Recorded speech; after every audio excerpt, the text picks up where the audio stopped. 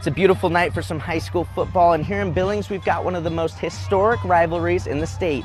For the 78th time, Billings Central will take on the Laurel Locomotives.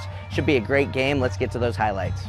Big time rivalry in Class A between these two, and the game lived up to the billing. Laurel struck first about midway through the first quarter. Check out this tough run from Owen Younger, basically dragging two Rams into the end zone with him for the 7-0 lead. Central would answer on the very next possession. Play action from QB Adam Balkenbush, who airs it out for Braden Flores over the top for the long touchdown.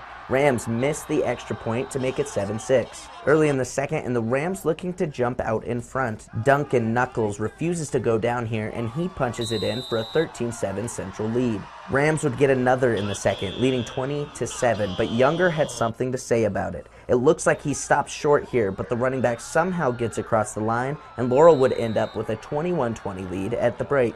Defenses came to play in the second half. Fourth quarter, same score, but Central is driving. Tough run from Abe Salter here, and he stretches towards the pylon, but the rest roll him just short. Next play, backup QB Thomas Norman with the QB sneak to put the Rams up 26-21 with a little under 6 minutes to play.